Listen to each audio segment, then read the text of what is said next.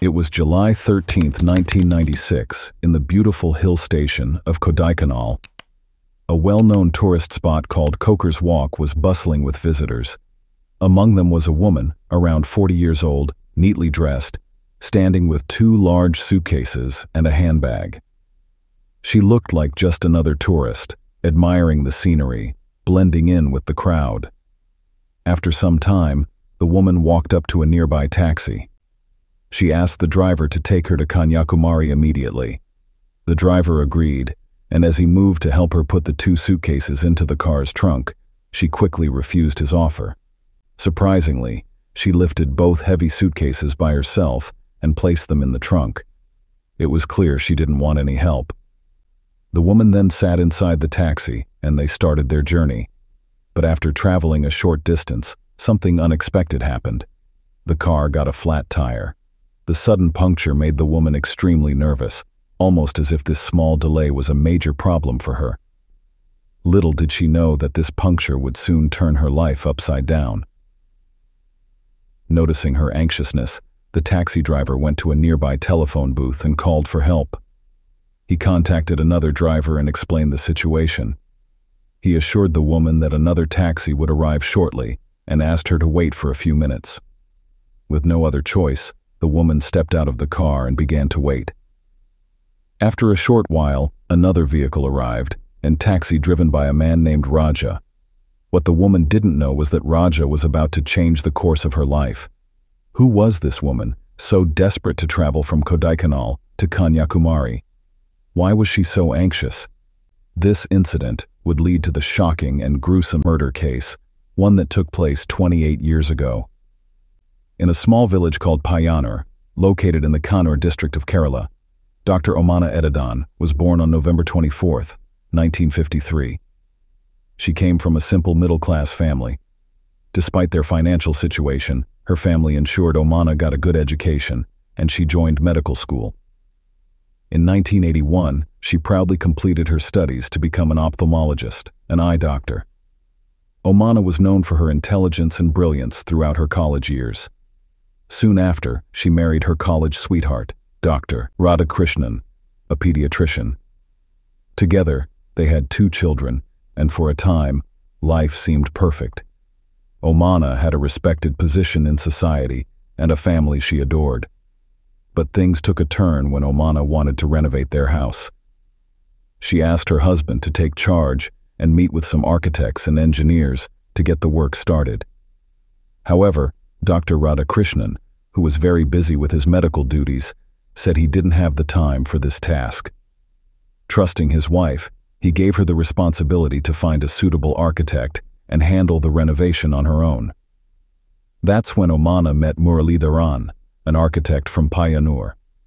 The 2 of them discussed the renovation plans in detail, and soon, the work on the house began. But something else started along with the house renovation, a relationship between Omana and Muralidharan. What started as professional meetings slowly grew into something more, crossing the boundaries of a regular friendship. At the time, Omana was 37 years old and was feeling very lonely. Her marriage to Dr. Radhakrishnan was strained, as both were extremely busy with their medical careers. If Omana worked during the day, her husband had night shifts. This left them with very little time to communicate or share their feelings with each other. In this lonely space, Omana found herself getting drawn to Muralidharan, and before long, an illicit affair began between them. Omana was deeply in love with Muralidharan and showered him with gifts and money, allowing him to move in with her. Over time, their relationship became more public, and eventually, Dr. Radhakrishnan and his family found out. Devastated by the betrayal, Radhakrishnan separated from Omana, taking their children with him. However, Omana didn't seem to care. She was so consumed by her feelings for Muralidharan that nothing else mattered. With no one left to stop her, Omana openly began living with Muralidharan. But as time passed, her social standing started to suffer. People began talking, and her reputation was taking a hit. Feeling the pressure, Omana asked Muralidharan to leave his own wife and children and marry her, Muralidharan was already married with 2 children, and although he enjoyed the gifts and money Omana provided, he didn't want to leave his family. This difference led to frequent arguments between them. Still, whenever Muralidharan needed money or gifts, Omana willingly provided them. At one point, Omana came up with a plan for them to escape to Malaysia and start a new life together. She even went so far as to create a fake passport. Omana traveled to Malaysia first, and after a few days, Muralidharan followed with his own fake passport under the name Syed Ali. Once in Malaysia, they married using their false identities. But Muralidharan never intended to stay with Omana for long. He was using her for her wealth, gifts, and resources. Unaware of his true intentions, Omana began working as an eye doctor in Malaysia, thinking they could finally live a happy life together. Omana, blinded by her love for Muralidharan, continued to give him all her money. But things started to change when one day, she told him that she had no more money left. This sparked a huge argument between them, and after the fight, Muralidharan returned to India. Soon after, he began calling her from India, begging for more money. Being all alone in Malaysia, Omana found it difficult to refuse. Even though she had nothing left, she started sending him her jewelry. It was only after this that Omana slowly began to realize the bitter truth. Muralidharan had been using her all along for her money and gifts. With this painful realization, she stopped sending him anything, no money, no jewelry. Sensing this change, Muralidharan switched tactics. No longer using sweet words, he began to threaten her. He warned Omana that if she didn't give him what he wanted, he would report her fake passport to the Malaysian government. This new form of blackmail became unbearable for Omana. Desperate to escape his threats, she told him she would return to India soon, bringing money and jewels with her. But inside, Omana's feelings had shifted. She was no longer the same woman blindly in love. She had grown angry and resentful towards Muralidharan. Omana, knowing that leaving him wouldn't be easy, devised a clever plan. She knew Muralidharan wouldn't stop his threats if she simply walked away. So, using her intelligence, she began to think of a way to end things once and for all. If you've watched this far, don't forget to hit the like button. It really helps support the channel. Thank you.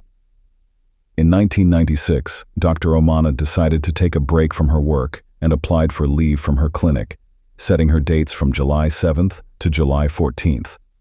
On the first day, July 7th, she traveled to Thiruvananthapuram, heading straight to her brother's house. There, she safely stored away all her valuable belongings, suitcases filled with items, including jewelry. She made up a work-related excuse and left for Ooty without raising any suspicion. Upon reaching Ooty, Omana booked herself a hotel room using a fake name to avoid detection. She was preparing for something big. The very next day, July 8, 1996, Omana visited the local market.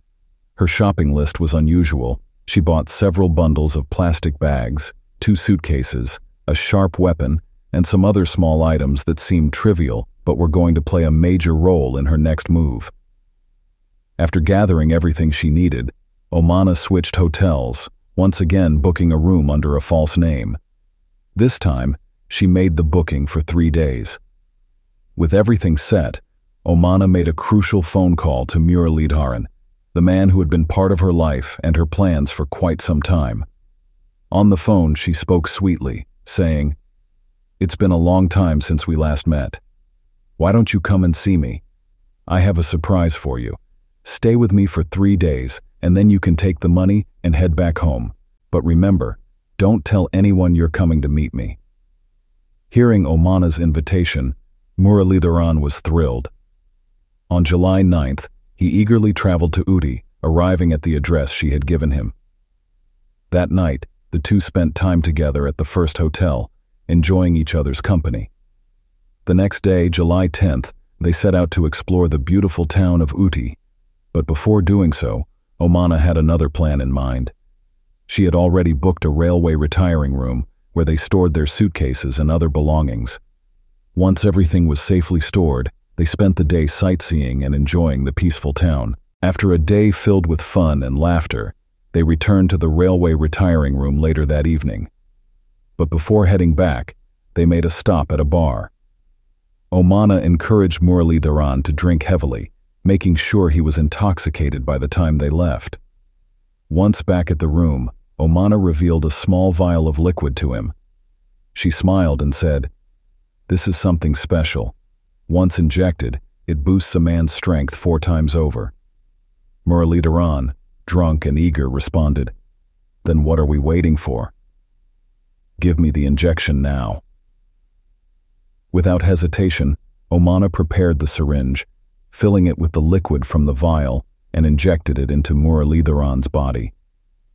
But this was no ordinary medicine. It wasn't meant to enhance his strength at all. Omana had carefully planned this moment, bringing a lethal poison all the way from Malaysia, knowing exactly what she was doing. As a doctor, she was well aware of how the poison would act. Within moments, the substance began to take effect, and soon, Muralidharan's body became motionless, lifeless. After Muralidharan fell lifeless to the ground, Omana quickly dragged his body to the bathroom, her heart racing, but her mind focused.